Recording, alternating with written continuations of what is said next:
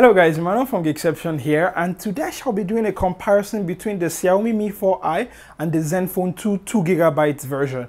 Now I shall be doing an opinion-based review, hence not so many benchmarks, but rather than I ramble, let's begin.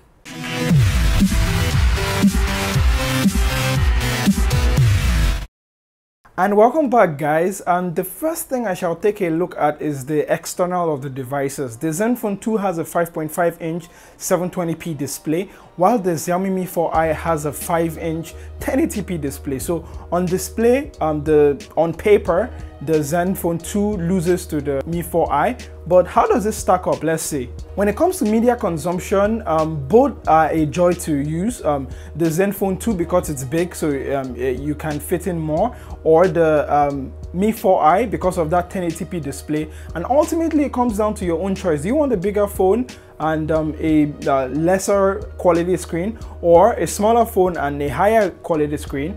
For me, I'd actually choose the Mi 4i because it's very densely packed.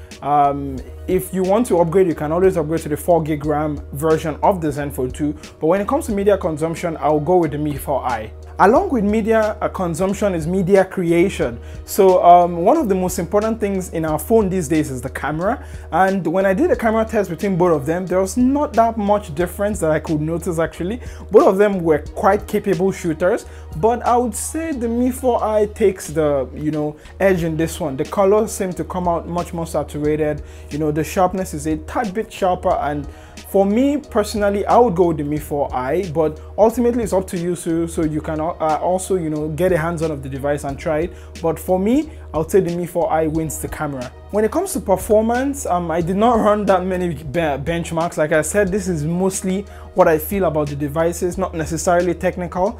I would say the Zenfone 2 is way faster than the Mi 4i.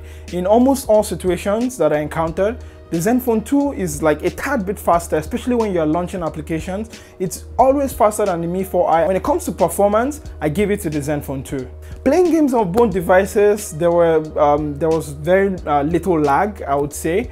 It did load a bit faster on the Mi 4i as opposed to the Zenfone 2, but not that much. And if you want to enjoy your gaming, you're still going to enjoy a gaming experience. Like I said, the screen is bigger on the Zenfone 2, but then there's a better screen on the Mi 4i. So at the end of the day, it's ultimately up until you to decide what you want. But when it comes to gaming, I would say equal. Both of them are quite good. Something I would actually point out to you guys before this video is over is the fact that when it comes to display brightness, on the Mi 4i, it actually gets very bright as opposed to the Zenfone 2. And for differentiation, the Zenfone 2 has the back buttons that we are familiar with from the LG series, but it's really nice, and there's double tap to wake, which is pretty useful. The moment you get used to that, you actually start double tapping phones to wake it up. And the Mi 4i has that 3100 mAh battery, which means you're basically covered for the day. It's got that 1080p display, which means that you can watch all the movies you want, and it's really nice, and it's got that light feeling, like it's really light compared to the Zenfone 2. And that has been it for this video, guys. I hope it has been able to answer any of your questions.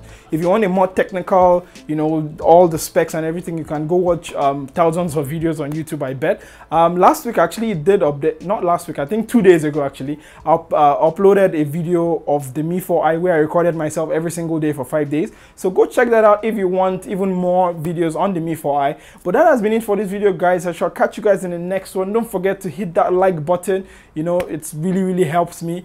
Subscribe so you don't miss future updates. And that has been it. I shall catch you guys next time. Don't forget to be awesome. Bye.